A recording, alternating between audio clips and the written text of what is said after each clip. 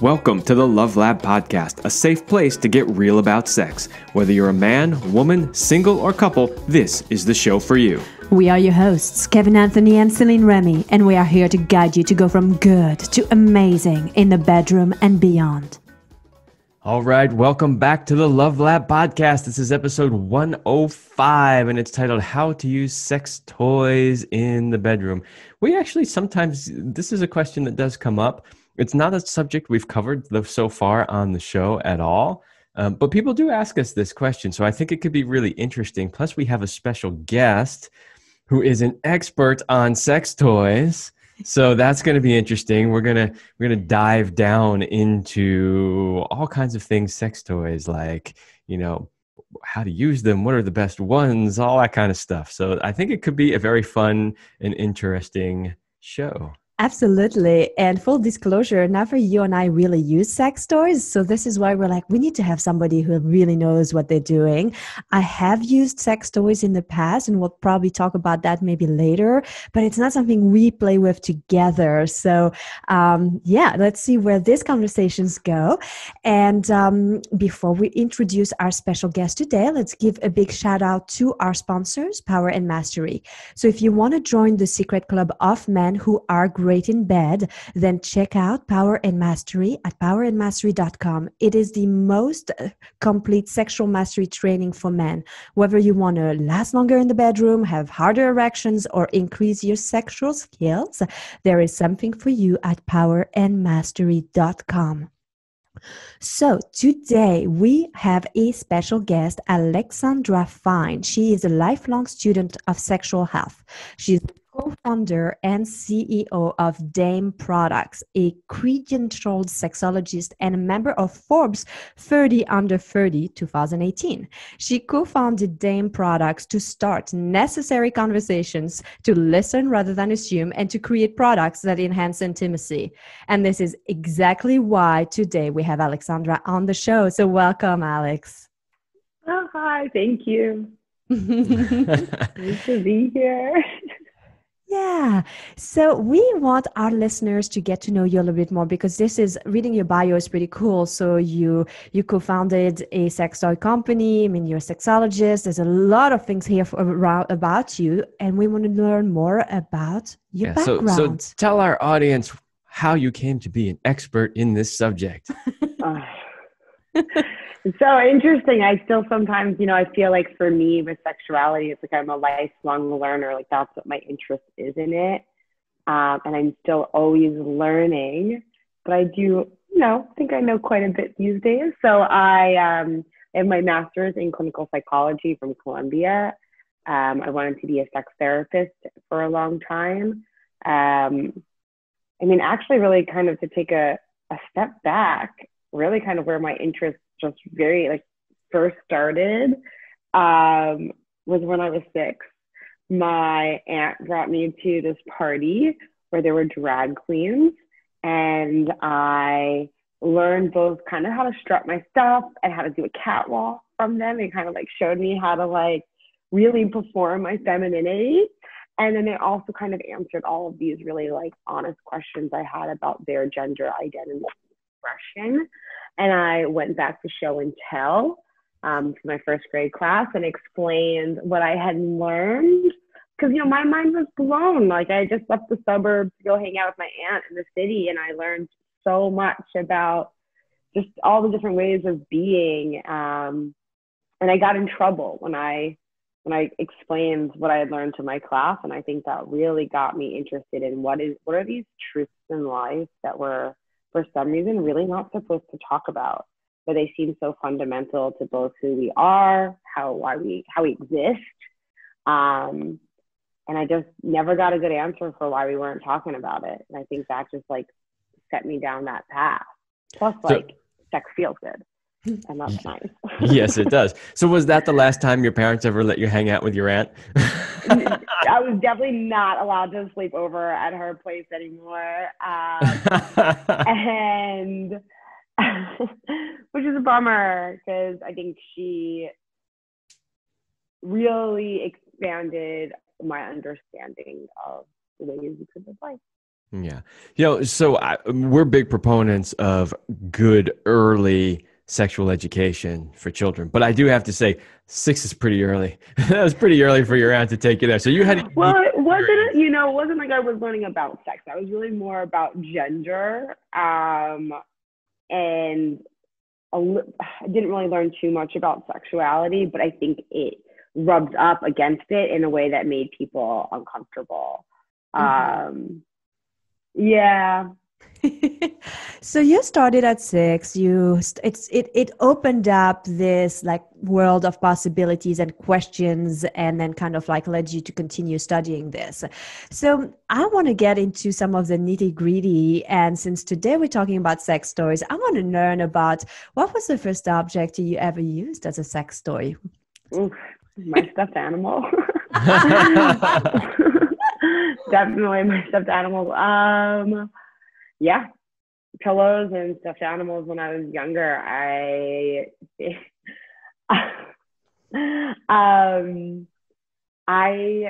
don't know how exactly I learned that, friction on my genitals felt good, but I definitely learned that. And I also don't know how I learned you weren't supposed to tell anybody about it, or that it was like shameful. But I also have really early memories of being really embarrassed, like after I would do it. Not that like anybody was there, but that like I would do this thing and it felt really good. And then I would feel really like, oh my God, I can't believe I just did that. Like, and I have memories from like probably 6 or 7 of doing that. And it's interesting because I don't know where I got all that information. I don't think So I got it. I think one of my first sex toys was actually a tennis ball, and I was really liking the roughness of the tennis ball. And then my grandpa went to China and gifted me chopsticks, and I found a way to use these chopsticks. And I think I'll leave it at that. So, there's a couple of things I love about this. So that was actually, I wrote that question because every girlfriend I've ever had has always had a story about the first thing, whether it was the massaging shower head or it was the stuffed animals or whatever. And so I was really curious, as somebody who decided to start a company based around sex toys, if any of your early childhood experiences influenced, either what you make now or even that decision, right? Yeah, I don't think that necessarily did. I do know that when I was in high school, though, that like I was like, I want a sex toy. And I remember like looking and like, well, one, I wasn't 18, so it was really challenging to buy one. And I just remember like seeing like very, very phallic looking sex toys. And I think like somehow I got my hands on like it was like a plastic stick that was actually quite painful and uncomfortable and not pleasant to use. Oh, that's interesting. So I'm curious about that. Before then you created your own line of products. What was your experience? Like, tell us more, because like you're saying, okay, I used this first toy and it was painful. I didn't like how it looked. Like, did you have other experiences, and were you a big sex toy users then? Yeah, I would say, yeah. And then like in college, I remember going to like some of the sex shops in St. Louis, which is where I went to undergrad. And I got this small bullet that was squishier, which I just instinctively knew I was going to like more. And it had like a cord and then like a remote control. And I was using that somewhat regularly. And then one day I wanted it to work and it wouldn't work. And I put new batteries and it wasn't working. And I was fiddling around with the batteries and the wires and it lit on fire. Like no joke, it started smoking and like flames came out of it. And like, you know what I did now, which is I short circuited it. Like I kind of crossed some wires that should not have been exposed. Like that shouldn't happen. I think it was both like, wow, vibrators are, inexpensive vibrators are inexpensive. I think it was also probably jelly, so it probably had like some phthalates in it and things that weren't so great for you. And then later in college, I bought a vibrator that I really, really liked. And it was such a nicer experience. The product just worked better for me, and it looked more aesthetically pleasing and not like a penis, which, I was never trying to replace, a partner in any way. And I also, for me, when I masturbate, I predominantly want external stimulation. I'm not necessarily interested in internal stimulation, though most products are really made for internal stimulation. And then, I think it was really about, I just loved these tools. I relied on them and used them fairly frequently, and felt like there was not a brand out there that represented my experience with the products, both in the products themselves, in the marketing. And I had tried this one product that was a partner toy, and it goes inside of the vagina along with the penis, and it loops back around to provide clitoral stimulation. And because I was looking for ways of getting additional clitoral stimulation during sex, because that is such a powerful place for me, a place where I can, I get a lot of sensation, and wanted to get more of that sensation during sex. So we tried this tool, and it was kind of uncomfortable, and my partner also really disliked it, felt that, it was really like a barrier between us, and he didn't feel like he could feel me as well. And so that wasn't so great. And I was like, how can we just kind of get half of this product? How can I just get the clitoral stimulation? And that led me to invent my first product, which is called Eva. It's a hands-free clitoral vibrator that can be worn on top of the clitoris. So it's worn externally during penetrative sex. And yeah, that product, we launched it on Indiegogo and raised quite a bit of money. And that was how I started the company. Okay, so there's a couple of interesting things here. The first one is we've heard some really good sex toy fail stories before, but this is the first time I've heard anybody tell me they lit theirs on fire. This is great. I had the funniest picture of you like there naked with your vibrator, and all of a sudden the thing just bursts into flames. I just needed it to work, like in that moment, you're just like, come on, like I'm ready, like you gotta be ready.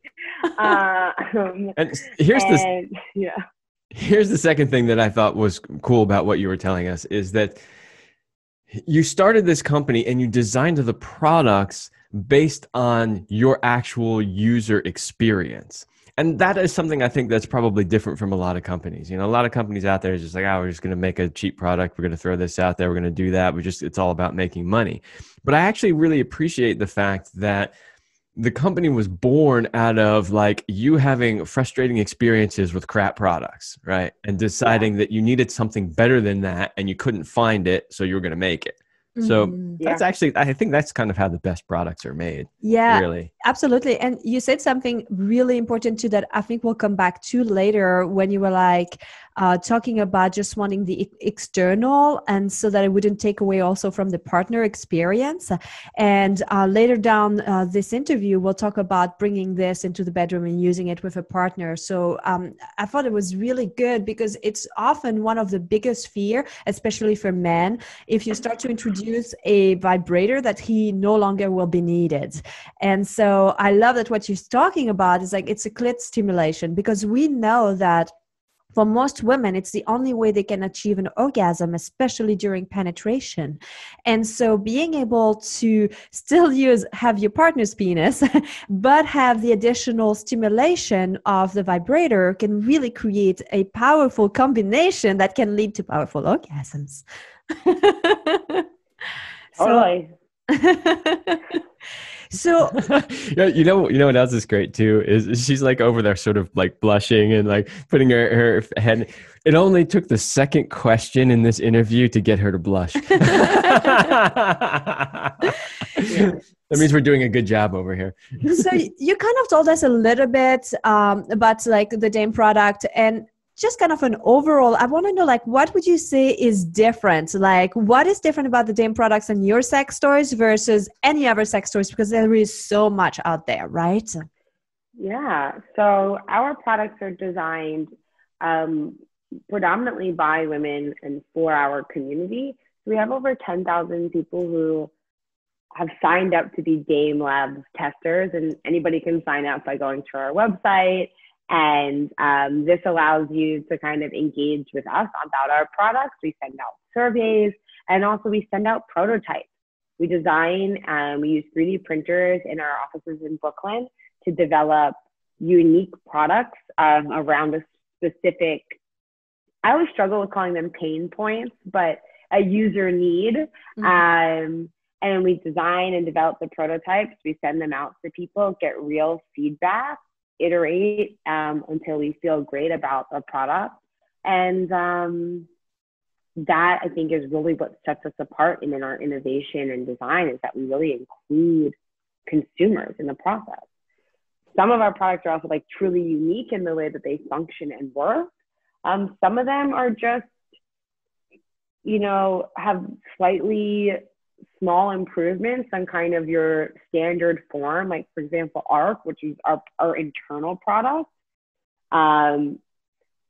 Nothing too crazy innovative, but by really talking to a wide variety of people, we were able to create a product that we think has a shape that feels really great internally, provides internal pressure, and can also be used externally. Because what we found was from our surveys that 86% of the people we were asking who wanted to buy an internal toy were saying they were 100% going to use it externally as well. Sorry, I used 2 percentages in my sentence. I feel like that was confusing. But really, it's like this is a toy that you buy for internal stimulation, but really almost everybody's also using it externally. So through the surveys, we were able to find that out and then make small tweaks to our design to optimize for both use cases. So it's the Swiss Army vibrator then. A little bit, yeah. Yeah, we also use medical grade silicone, which, you know, a lot of products will say body safe, and that does not necessarily mean that it's medical grade. Mm-hmm. And we also have a return policy. So if you buy products from us directly from our website, if you're unhappy, we will give you your money back, or you can exchange it for a different product.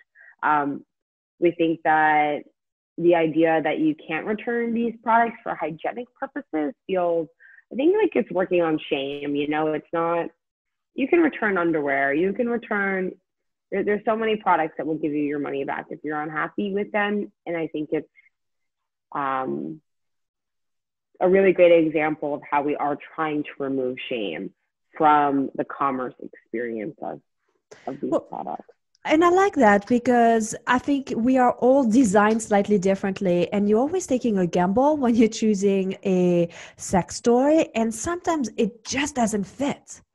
And the thing, it says a lot about your company, because, well, you don't have just one product. And then the fact that you'd be willing to be like, hey, this is what didn't fit for me, or this doesn't work. And you guys might be like, hey, why don't you try this one? Ship us that one back and we'll ship you this one. And you're like, oh, yeah. Cool. Like, it's like you are really about the people's pleasure. And I like that. Yes, of course. Yeah, customer satisfaction, right? Like, how can that not be your most important thing as a sex toy company? This begs the question, what do you do with the returned items?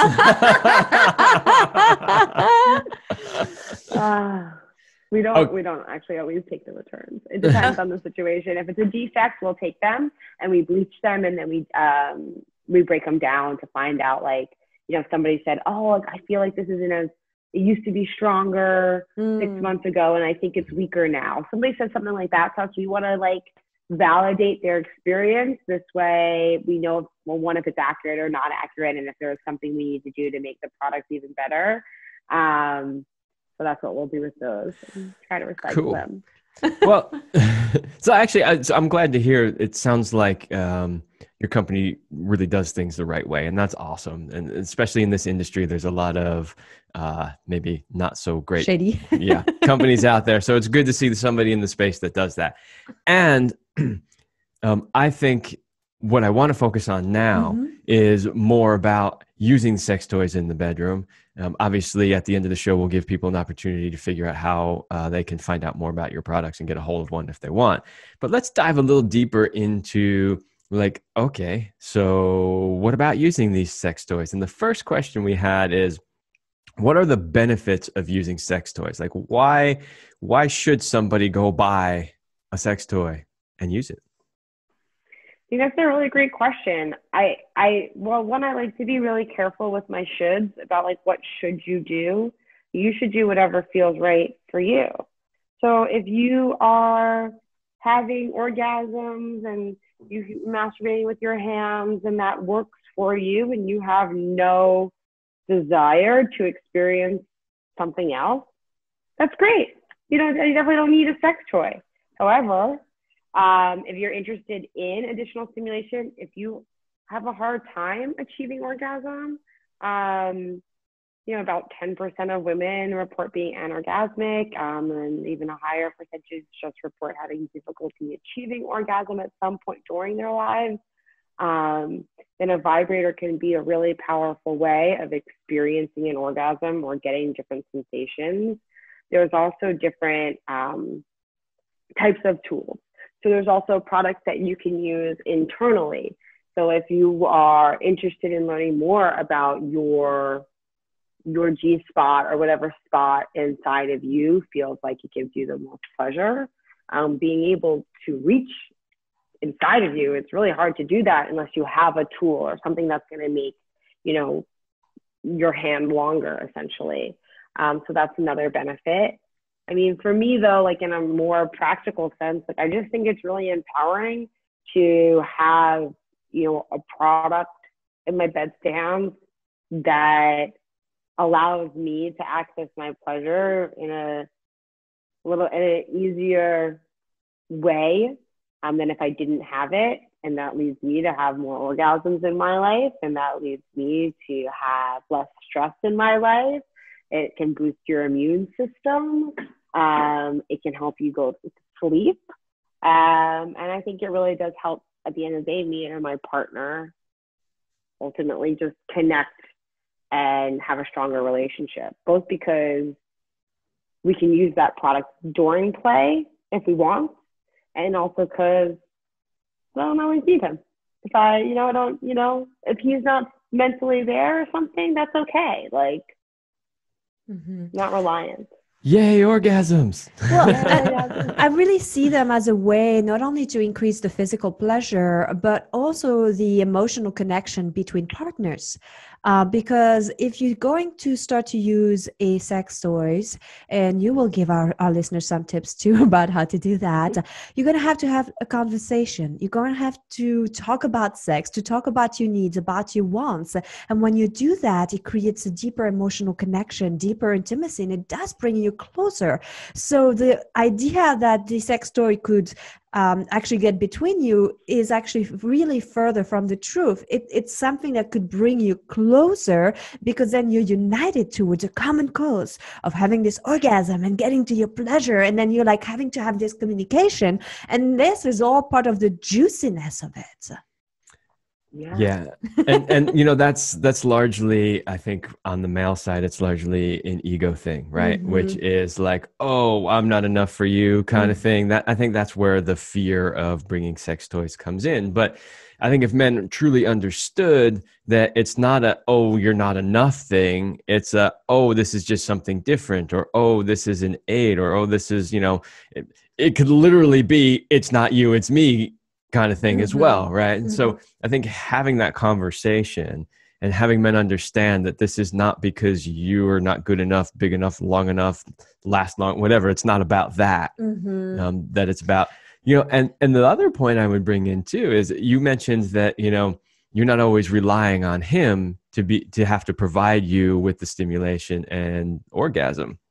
And I think that's really empowering for women too. The Mm-hmm. fact that they can take control of their own pleasure, especially if he's not available or capable at that moment or whatever it is. Absolutely. You know, I think for me, actually, sex toys are what helped me to discover what a clit orgasm was. I was never able to masturbate to an orgasm from my clit because I would get bored and I would never do it long enough. I never understood what it took. And it's only, I discovered my clit when I was 23, so very late. And I had vaginal orgasms before I had clitoral orgasms. I never had that until I used a vibrator. Once I used a vibrator, I understood the concept of rhythm and pressure and stimulation that was required.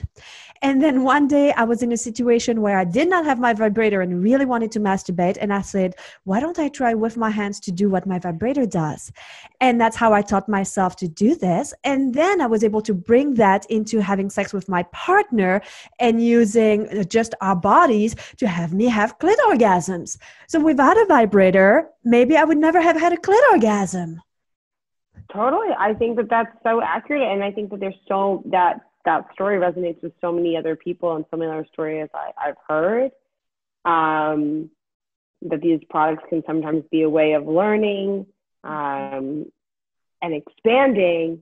And it doesn't mean you always need them, you know, but they've taught you something that you can take with you from there. And I also kind of even find too that like when I can turn myself on and I'm having my own personal, like working on my own energy, I can bring my energy and my sexuality to my partner, I think more authentically and better. I feel sexier because I was able to tap into that, you know, in my own space. And then that helps me bring that to the collective space. That's awesome. So we talked a lot about benefits, and I do want to bring maybe some of the pitfalls. I would still like to, I'm curious, what do you think, Alex, would be one of the pitfalls of using sex toys, if any? I think that when it comes to sex, that if you become, it can be really easy to form a pattern. It can be really easy to be like, oh, I can only orgasm once he puts his finger in my bum or whatever it is. And then you start developing like, oh, like that one porn or one genre of porn. I think it's really important to just be expansive and to not always masturbate or have sex in the exact same pattern. One, I think that can just kind of both get boring, but it also can become reliant. So I think that for some people, you know, for some people a vibrator really truly is the only way they know how to achieve an orgasm, and that is perfectly fine. And that I don't think that the vibrators are, you know, research shows that they don't produce any kind of nerve damage or change your sensitivity over time. They actually can, though, create desensitization in that moment, just like if you touch anything, like when you put your hand first in a cold water and then you get used to it, there is that during the experience. But, you know, there's nothing wrong with always using a vibrator. I think that if that is what helps you access your pleasure, then power to you. But I do think it's good to have more than one vibrator to try and masturbate in different positions, and try out different things, because you'll continue to expand your concept of pleasure and the ways you can access pleasure. And I do think that ultimately is better. Yeah. And, you know, I'm also a big proponent in personal responsibility. And so when it comes to, you know, people saying, oh, well, this is bad because it creates this or that, it's never the inanimate object. It's always the person and how they choose to use it, right? So yeah, somebody could use a vibrator in a certain way. Maybe they have an addictive personality and maybe they've trained their body to only orgasm with that specific device in that specific way. And that can have a negative impact on their relationship and maybe even their relationship to their own sexuality. But that's not, it's not the fault of the tool. It's the fault of the person. The user. Yeah. Absolutely. All right. So we're going to have a few more questions. Super excited about bringing the sex toys in the bedroom. But before that, we want to invite you into our Platinum program. So if you are a committed couple who is stuck in a rut and just going through the daily motions instead of connecting the way you used to, and you're tired of stale, mechanical sex that lacks spontaneity and fun, and you don't want to live a life of average, then we would like to invite you to join us into our highly sexed Power Couple Platinum program. So if you give us 90 days, we will help you bring the passion back between the sheets and be synced up sexually so that you can thrive with more purpose and passion in life. And you can find more about our program at celineremy.com/passion. All right, Alex. Now, what would you say to our listeners who feel shy about bringing sex toys to the bedroom? I would say that it's okay that you feel that way, and it's a totally valid feeling. As you can tell, I wanted to be a therapist for a while, so start off by validating your feelings. And then I would, say that so many couples have tried using a vibrator in the bedroom or use them consistently, and that there is nothing to be ashamed of or embarrassed of. And that I think that if you have a supportive partner, that it's important to be able to have a conversation that maybe is a little embarrassing for you about. Like that is that's being vulnerable with your partner. And that's really important in order to create a really great foundational in any strong relationship. So I think if you're feeling shy or feeling like this is something you can't bring up with your partner, I think that might be an indication of probably other things that maybe you're not bringing up with your partner. You should let's sit and think about that. It's okay to be shy. It's okay to be embarrassed. But you're not going to get the things you want unless you vocalize it or take action. So I would say, I believe in you. You can bring it up. You can bring the toys up. Do it. And there's no one right way of introducing it. Okay. So that's kind of what I was thinking. How do you tell, especially if you're women, how do you tell your man that, he's doing a good job and you're happy and yet you still want to use sex toys? Kind of back to that concept we were talking at the beginning about not hurting his ego, but this is what I want, I need.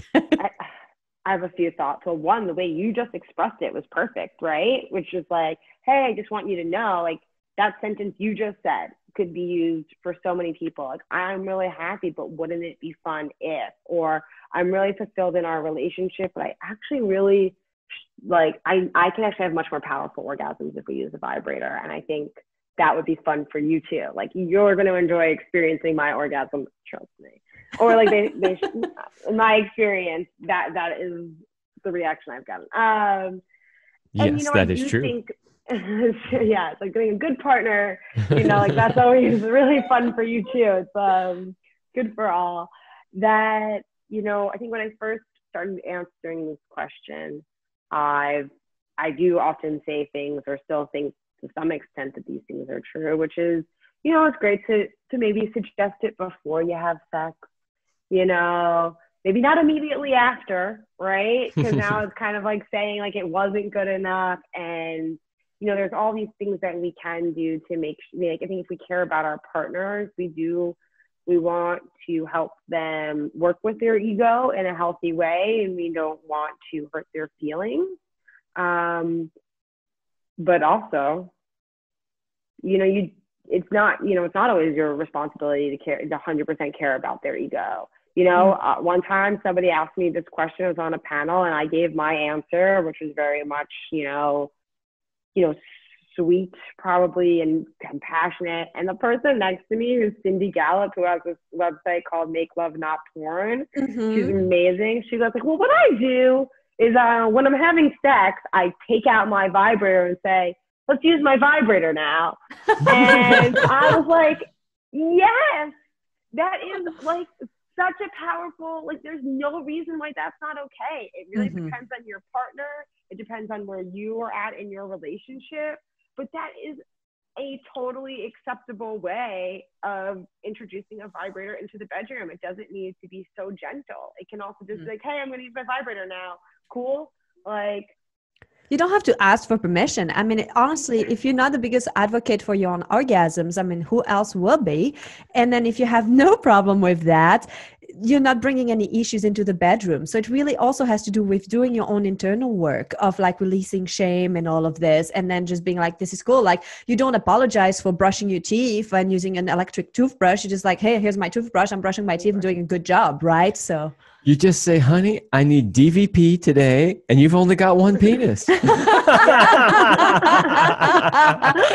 double vaginal penetration, if you didn't know what DVP was. I love that all three of us, though, didn't need any explanation. Everybody laughed. But all jokes aside, right? It's really about communication with your partner. And it's the sort of thing that you should be communicating about before you even get into the bedroom. And it shouldn't be an issue. By the time you're in the bedroom, that shouldn't be an issue anymore. Absolutely. So we've got two more questions. One is if you have any tips to make sex toys more sexy. Ooh, I think sex toys, I think date product sex toys are pretty sexy. So a lot of them are really sexy. I think that it's always about intention setting. I think that like objects can have a lot of power. So before, when we were talking about how like it's never really the tool, it is predominantly us. But there is different tools are more addictive than others, right? Different tools, like they can have power, and you can kind of, generally when we design toys, we like to talk about trying to make the product not the center of the experience. It actually can be really fun too. And we want to make it so that the toy almost feels invisible. So it's really about you connecting with your partner. And this is like a little sprinkle that you're adding to your experience. But if you want, you can also really elevate the product and make it and use the tool and like worship the tool too a little bit. And that can really like elevate like the anticipation of using it.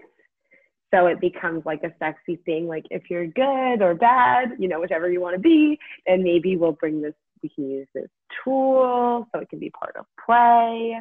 I think that can be a really fun way. There's also like some remote control products where you can wear them all day. And it's your little secret, or your partner can control it from across the room. There are so many ways. And again, like this is where the tool really kind of becomes a little bit more centered in the experience. But I think that by giving it that space, it can really shine and become its own sexy object. I love that you can do both with that. The idea that it can sort of disappear into the background, and it can also be a main focus. One of the things I used to say all the time, I used to race downhill mountain bikes, and whenever we'd go out and do like training runs and stuff, we'd be done and somebody would say, how's your bike working? And I would say, you know what? I'd have to stop and think. And I'd say the days when it worked the best were the days when I didn't notice it was there, when it was just me and the trail. And I had to like, you know what? I didn't have a single thought about what my bike was doing in the whole run down that mountain. That's when it really felt good. So I love that you've designed the products to kind of be like that. They kind of like, they blend in. You're not focused so much on them, but yet they're adding to the experience. They're enabling the experience, while at the same time, if you want to make it a focus, you can. That's pretty cool, actually. Yeah. Love it. So we are going to give you our favorite question, which is the one we ask all of our guests. And we want to know, what is your best sexual talent, Alex? I think I give great blowjobs. All right. She didn't even hesitate there. Some of our guests are like, deer in headlights. Like, boom. I get pretty good feedback. So, I think that. Well, the two of you should be friends because you give great blowjobs too. High five. I would really like to get good at cunnilingus, but I don't have as many opportunities. But I do feel like that could be An art. Like I don't think I'm good at it probably, right? Like, I don't know. So like if I want to be this expert, and when I think about life learning and like continuing to expand, I'd like to be able to please all. Oh, so that's your next sexual talent that you're aiming All for. right. Good for you, Alex. This is not a boring life at all. Definitely not. So we've got a link for all of you listeners in the descriptions to check out the Dame products and look at all their collections, because there is going to be something for you for sure. And tell our listeners if there's any other places too that they can find you, follow you. We are dameproducts.com. We are Dame Products on Instagram, on Twitter, on Facebook. And my handle is A Fine Human, because I'm Alex Fine and I'm a human. Very clever. Very clever. So you can follow Alex there too. Well, darn, I wish we weren't running out of time, which we actually are, because it sounds like, Alex, that you and your partner have quite the sex life I'd love to dive down into. Find out some more about that, but sometimes we don't too, and I've learned to also not like keep track. Have you guys ever, where I'm like, oh, it's not enough. I'm like, it is what it is. As long as I'm enjoying it when we're doing it. Mm-hmm. Oh, yep. All right. Well, thank you, Alex, for joining us and helping everybody out there feel more comfortable about sex toys and possibly bringing them into their bedroom and their relationship. Yes. Thank you, guys. Passion, it can be there for a long time if you like make it an intention. And I feel like you guys are bringing that to people, and that's really beautiful. Mm-hmm. Yes. Thank you. All right, everybody. That's all the time we have for this episode, and we will see you next week.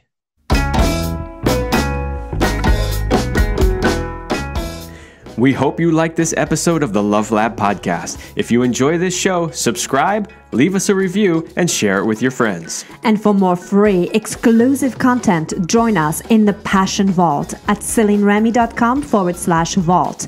That's CelineRemy.com/vault. Thanks for listening.